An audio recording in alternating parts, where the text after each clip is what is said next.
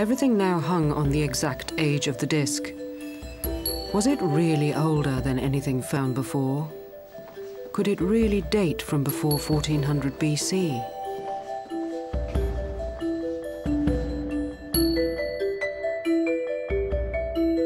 Because the disk was made of metal, they were unable to use the most accurate technique, carbon dating. So they turned to another method called associative dating.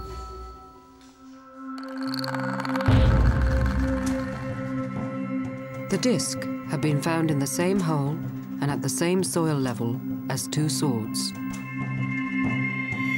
Swords of a very particular design. The idea was that the age of these swords and the disk could be fixed by comparing them with similar objects that had been successfully carbon dated. So Meller examined the swords in minute detail, and then he compared those details with every known type of Bronze Age sword. Eventually, he came across pictures of swords that looked exactly like those from the Horde. And the date was stunning.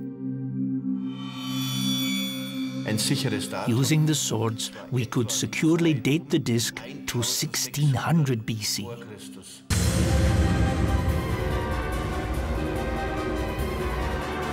1600 BC. It made the Nebra sky disk the oldest accurate picture of the night sky in all history.